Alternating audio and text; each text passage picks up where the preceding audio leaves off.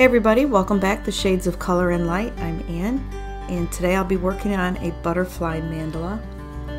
I've chosen this sheet from Colorful Creations, Butterfly Mandalas, and that's by Jess Volinski. I love her books.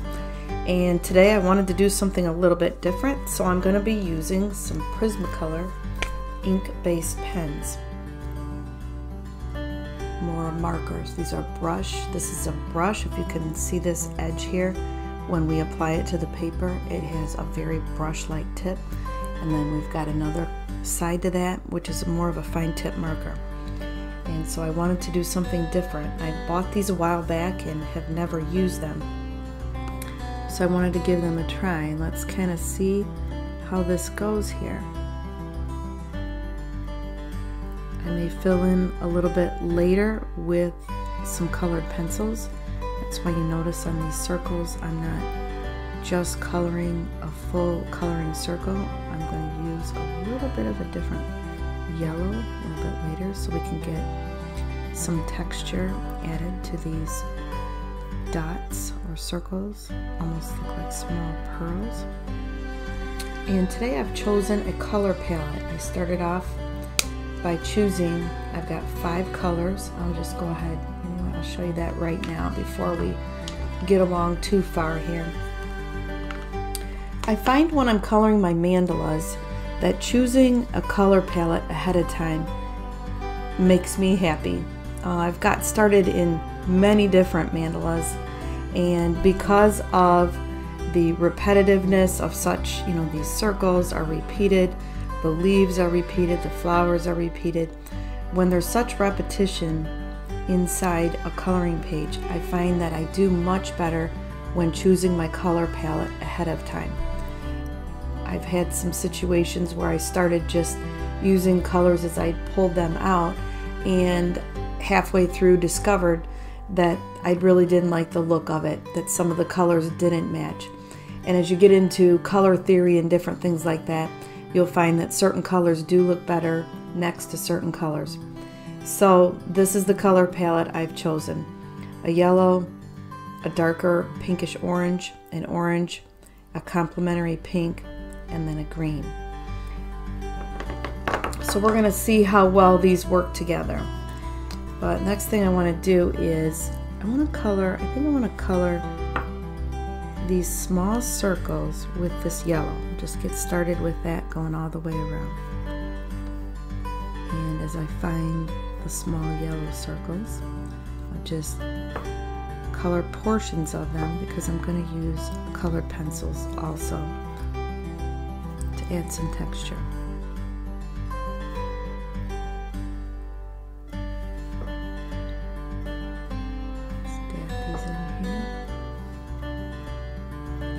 I hope all of you watched my last video. I did a flip through of Creative Haven's Country Christmas, and one of the tips I gave you in there is to also always photocopy your coloring page first.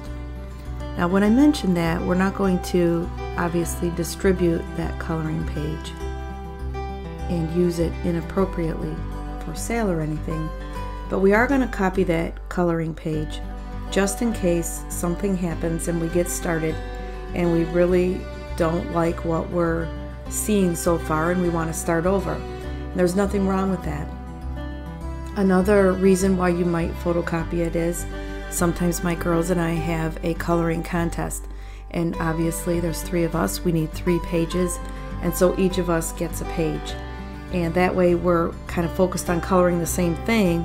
And I love it because you can definitely see the differences in each of our coloring.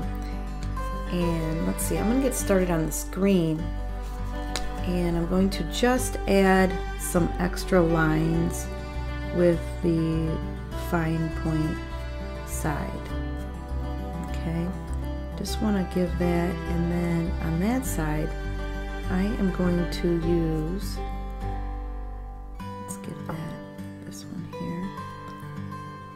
here, a lighter shade of coloring pencil. But I just want to give these leaves just a little bit of texture here.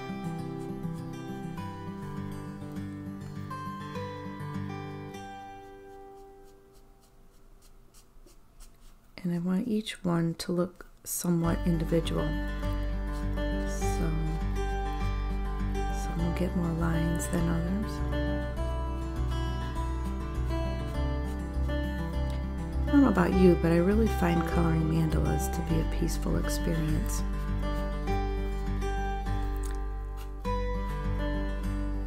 Coloring in general, I find to be very relaxing. But there's something about the mandalas, I believe it is because of the repetitiveness of the shapes, that makes coloring them very peaceful.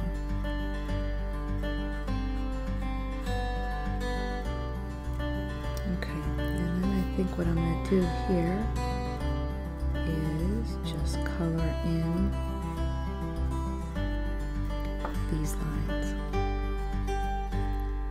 I already love that yellow. Of course, yellow is my favorite color. It's been my favorite color my entire life. When I was younger and living at home, there was one time that our parents let us each choose some of the decorations for our bedroom. We were going to remodel the bedrooms, and we were allowed to choose a paint color. At least I was in my room. Can't speak for my siblings, but I was allowed to choose a paint color for my walls and carpeting. And of course I chose yellow walls and yellow carpeting.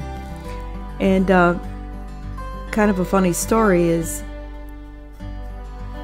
I was not a very neat person when I was younger, let's say going through my teen years.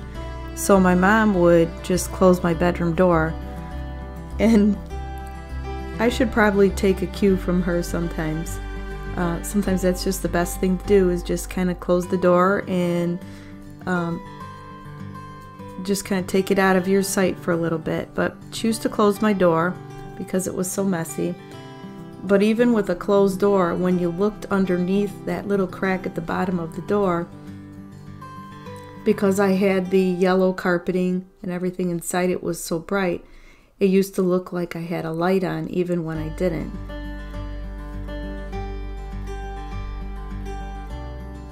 Now, of course, I kind of grew out of that phase. I think I'm going to take this leaf now and color in this side of it. Just kind of solid here.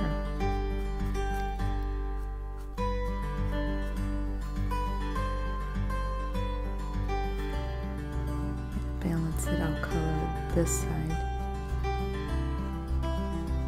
And then around that flower, I think that's going to give that a nice balancing effect.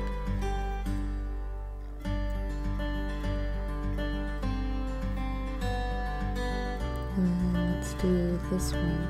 Let's go opposites here.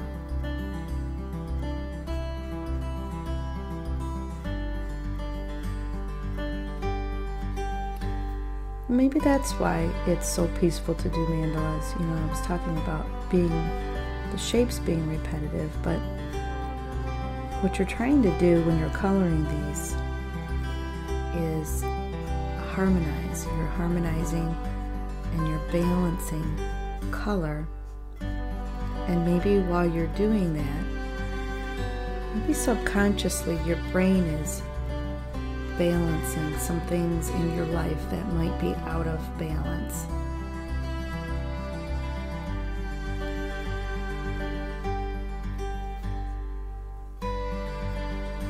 Let's go outside on this one.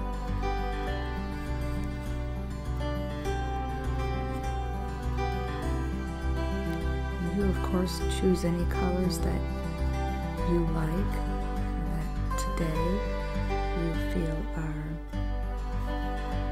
speaking to you, that you would like to use. It's not necessarily about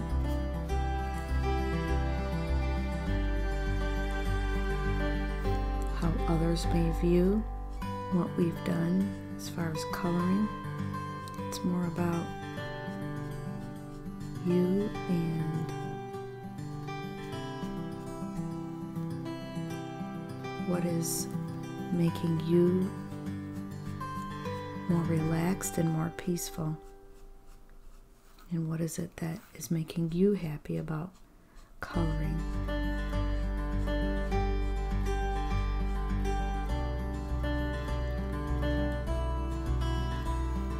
I'll try and include a snapshot of this coloring book because I think you'd really enjoy this. One of the things that this author does, maybe I'll just kind of put this into the picture really quick.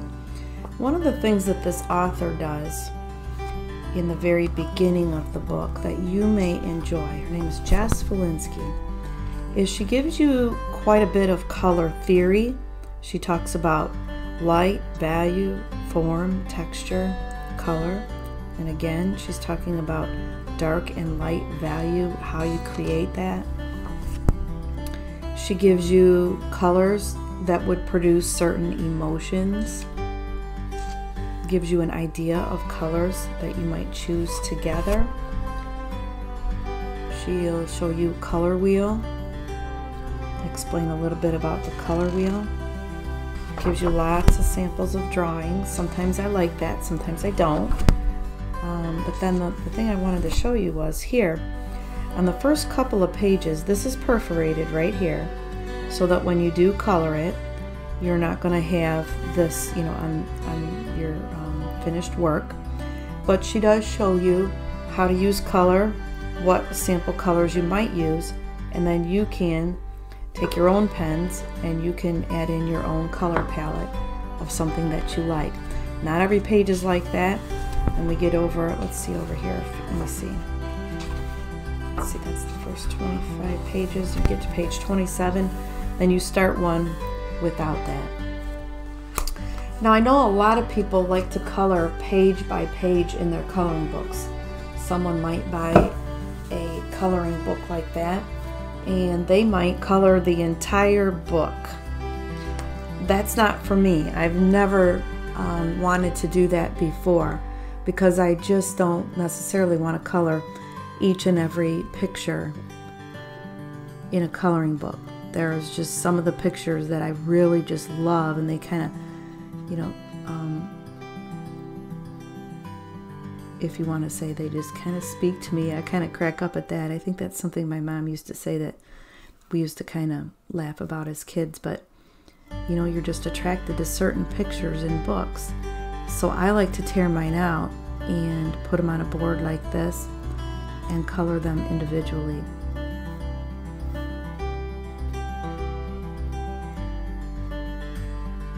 But I know for those of you that like to color page by page, it's definitely a sense of accomplishment once you've colored an entire book, you know, and then you can look back at that book and you can think about your successes and the things that you would do differently.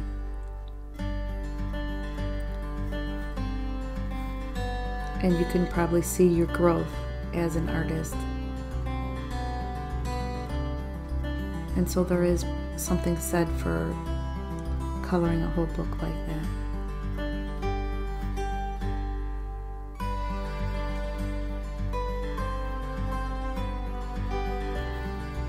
Now, I see I got myself into trouble here because I didn't space out my petals. And I would have had 3 orange ones right next to each other. So what I decided to do was go orange, 2 spaces white, orange, 1 space, orange, and then the 2 spaces over here. And I kind of feel visually that almost balances out better than if I would have gone every other and then been stuck with the 3 oranges right next to each other. So I'm actually gonna, let's see, let's count 1, 2, 3, and let's start here. 1, 2, 3, 4, 5, 6, 7, 8, 9, 10, 11, 12, 13, 14. Let's see if each one, let me start this one here. Give me a reference to count.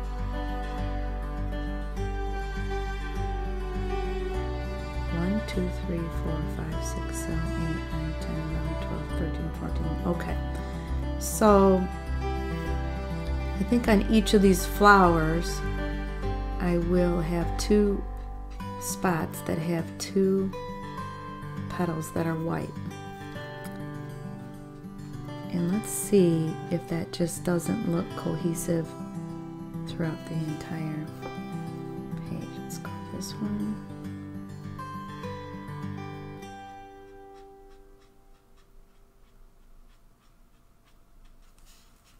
And then this one. I wouldn't worry about if some of the color bleeds in here. Eventually, I think when you color over that with another color, I think that it'll just, in a way, add something to it. It will look more like a shading. I remember a while back I was watching a video, a coloring video, and the person narrating it, whose YouTube channel it was, he happened to mention something about staying within the lines, that once you're an adult you should be able to stay within the lines or something like that. I don't really think he meant anything negative by it, but boy oh boy, the negative comments that he got from that was really crazy. But I suppose as YouTuber, even negative comments are wanted comments, because a lot of times people watch the videos and you don't receive any comments, and that's something that we like in the YouTube world. We like on Facebook and so forth. We like people to comment on what we're doing and get active in the communicating process, so we know what people like and what they don't.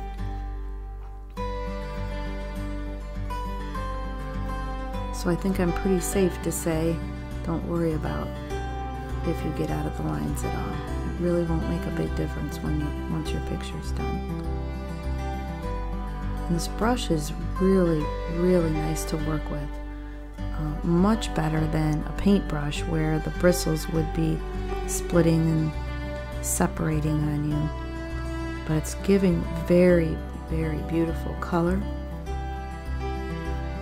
Pure tones of color, and it's fairly easy to work with.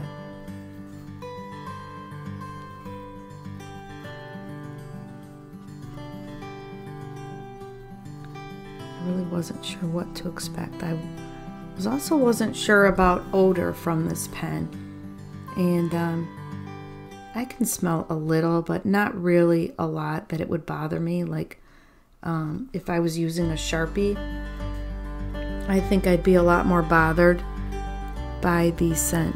So there's really very low to no odor with this right now.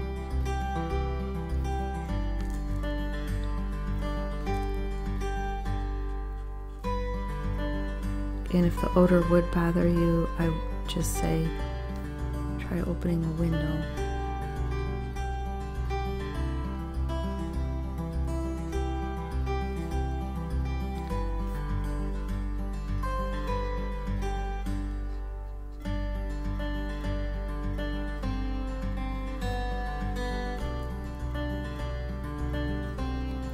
Now I suppose what I could do, I'll show you that, you know what, I'll do it on another flower.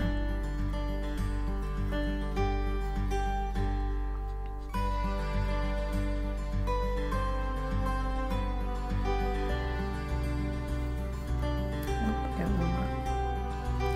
Okay, and then let's see.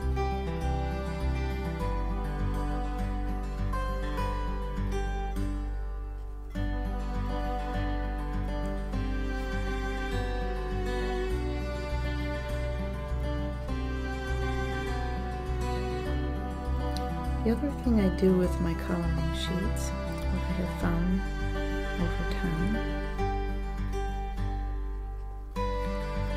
is that I tape the corners down to my sheet as I'm coloring. What I found is that most of my coloring sheets with colored pencils take 2 to 3 hours to color. And by the time I'm getting down to the 2 or 3 hours, I find that my edges they start to curl, and then I can't keep my page flat. Now in some of the pages you've got a design work that goes right up to the edge, and so when you're coloring those you have to be careful or you'll get the mark from the tape underneath it. But it makes for a much more pleasant experience that you don't have to stop your work. You just know that you've got it in there. Okay, now what I was going to say was, what I could be doing is, okay, now I could do something like that and then come through with either another marker color, maybe the orange, or I could come through with the colored pencil, and then I would just get an extra shading look there. Now today, I think I just like the look of this solid color.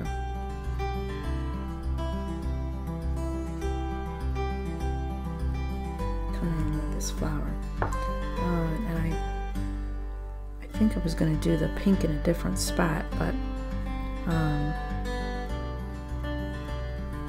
I guess I'll do all these others pink.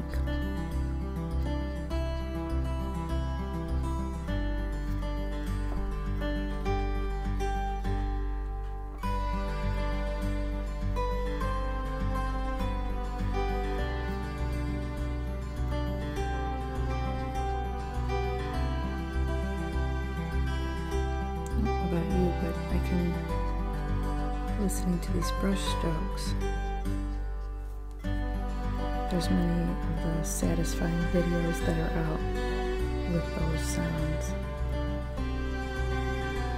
and that in itself can be calming to listen to.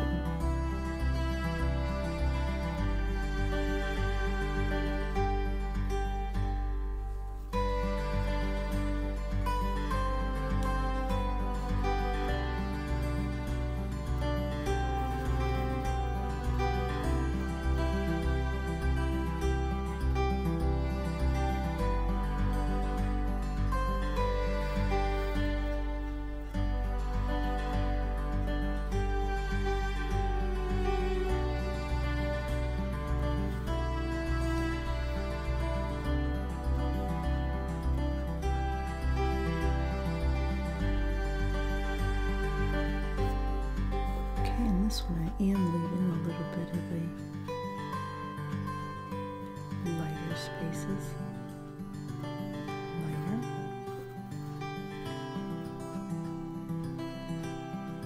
This pink has a little bit of a different feel than that orange did.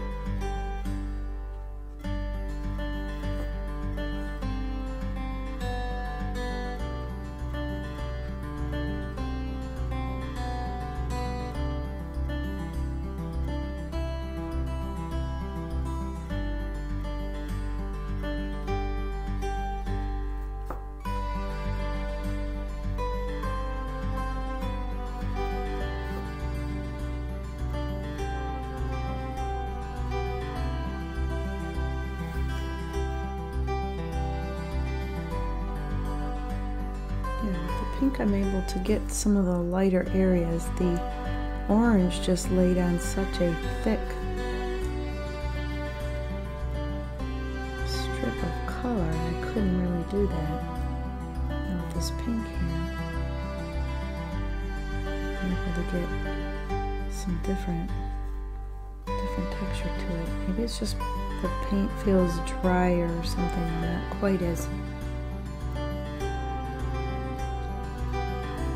deep and rich, but I think when I'm done with the end of this, I think I'm going to end up liking the way that looks.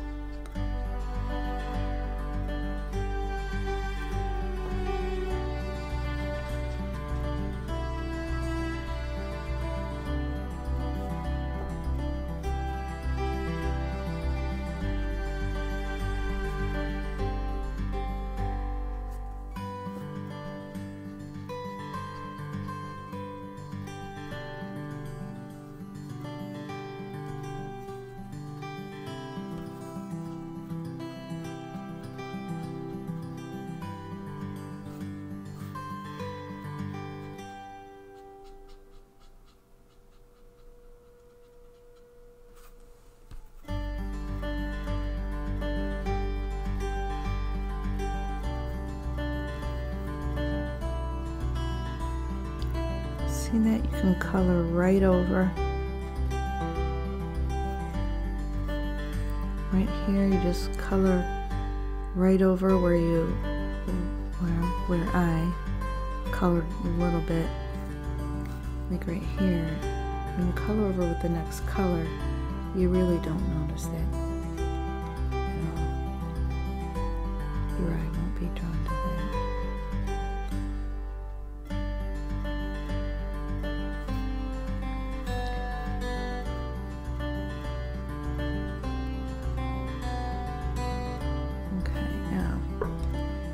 Oh, got one more flower. Let's get that one done.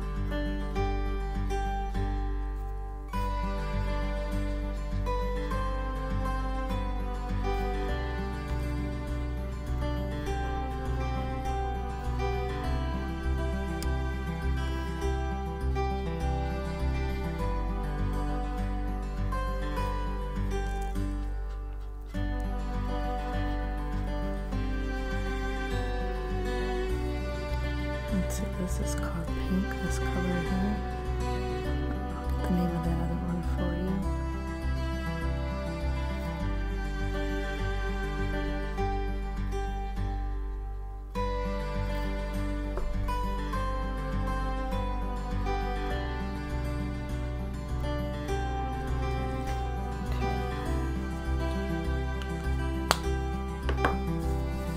I think I want to add in.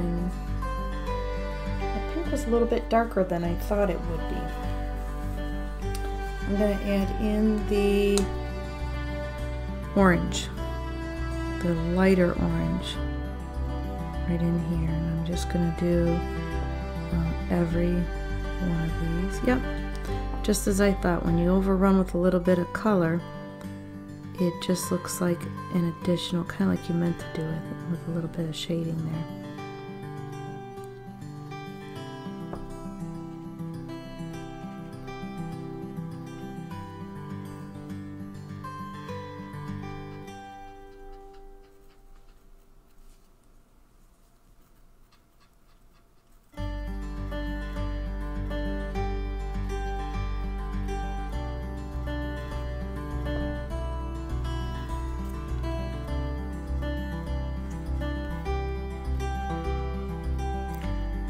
I've been wanting to try these pens for a long time. Just needed the right project to do that.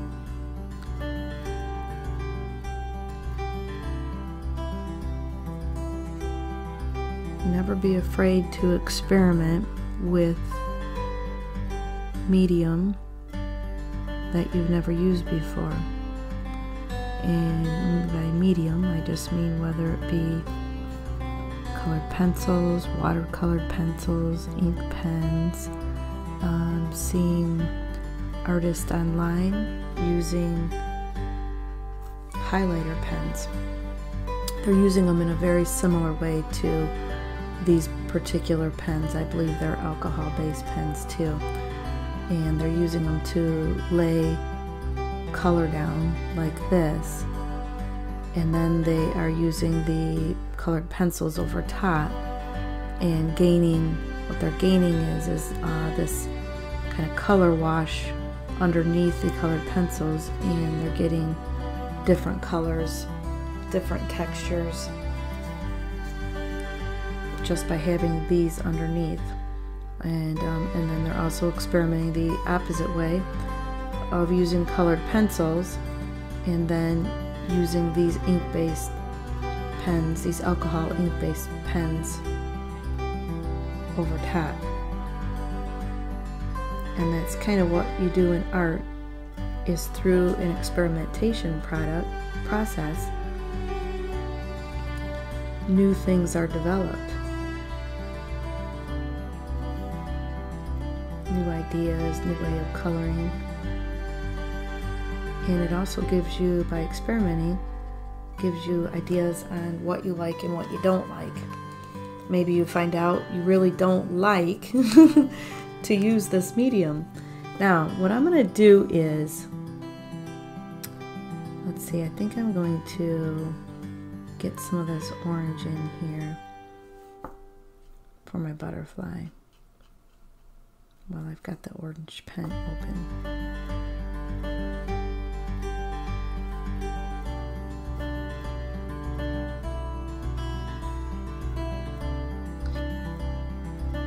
Lately, I've been reading a lot about the Impressionist painters and Impressionism in general, and what that actually meant in their day, which many of them now that we call geniuses and master painters, masterpieces that they painted that are in museums and so forth, they were laughed at in their day and made fun of because they were doing something totally different. Most of the painters of their day, this is in France, this was a group of French painters, they were painting with black mainly. They were using pigment over pigment and using layer and layer upon layer of paint to create the look that they wanted. And they did all their painting in studio. They did not go outside and paint. There were reasons for that, but the bottom line was when the Impressionists decided that they wanted to do something different, they were mocked and laughed at for doing what they did. One of the things that they wanted to do was get outside, and they wanted to create paintings that showed you the moment, how the moment felt. So they loved going outside. If you see Monet painting of his haystacks, and he's got them in so many different lights, morning light, evening light, noon light. He was a master at painting shadows, and they loved the play of light upon things. But one thing that you might find interesting is in their day was they did not have paints in tubes yet. That was yet to be invented, and in fact in their day it was invented. And because the paint was placed into these tin tubes, then they could go outside as they wished and take their paints with them. But prior to that, that's kind of why they painted indoors, was they didn't have their paints in anything that they could carry. And they also had apprentices mixing their paints. So today, you know, we can be very thankful that we can buy all the paints that we want, and we're not really stopped by or hindered by not having the things that we want, where we want them, when we want them. But in their day, that was quite a new invention, to have the paints being able to be mixed and be in the tins that they could then carry with them wherever they went.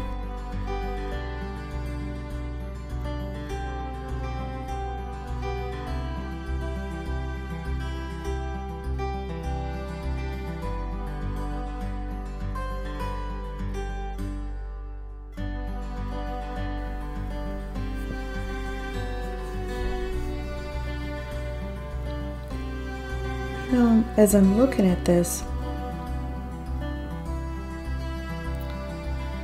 I'm kind of enjoying some of the white space that's in this picture, like in the butterflies. I'm not sure I'm going to add more color.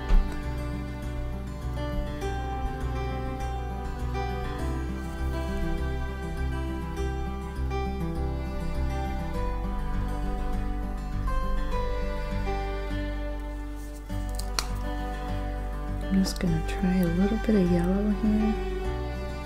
Just a hint of it. Just a hint.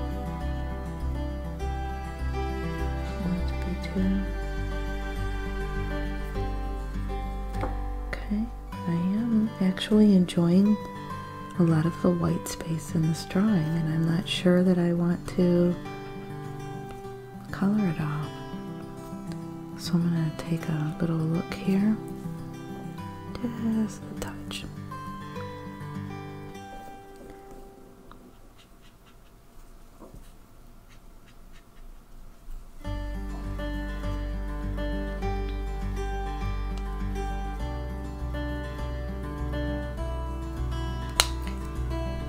Let's see here. Okay, I'm going to go for the fine tip point here, and I'm going to add some dots.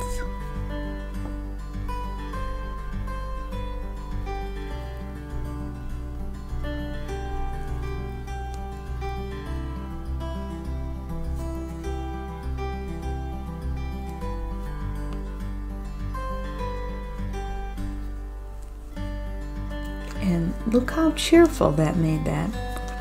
That's what I think I'm going to do. Let's just see here. We put a dot in the middle.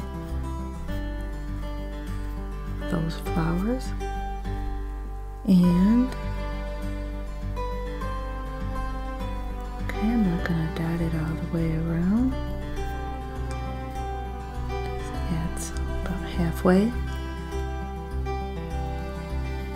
I really feel like sometimes adding these little tiny elements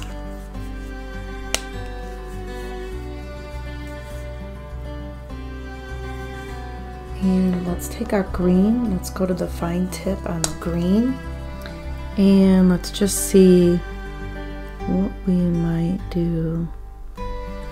There we go, I like that.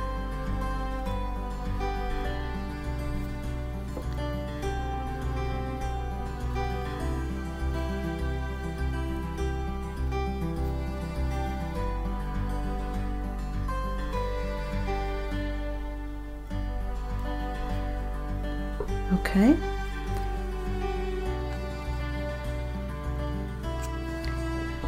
I don't know if I want to go so far. I guess I do. Let me do these.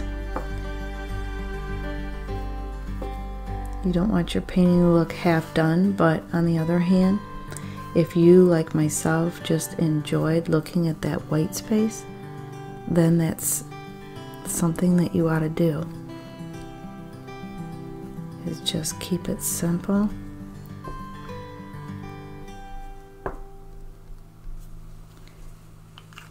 And say it's finished. I love it. And I really loved being with you today. I hope you enjoyed the show today. If you like my channel, go ahead and subscribe. I love to see new subscribers. Give me a thumbs up. As my daughter would say, smash that thumbs up button. And I will see you next time. Have a great day.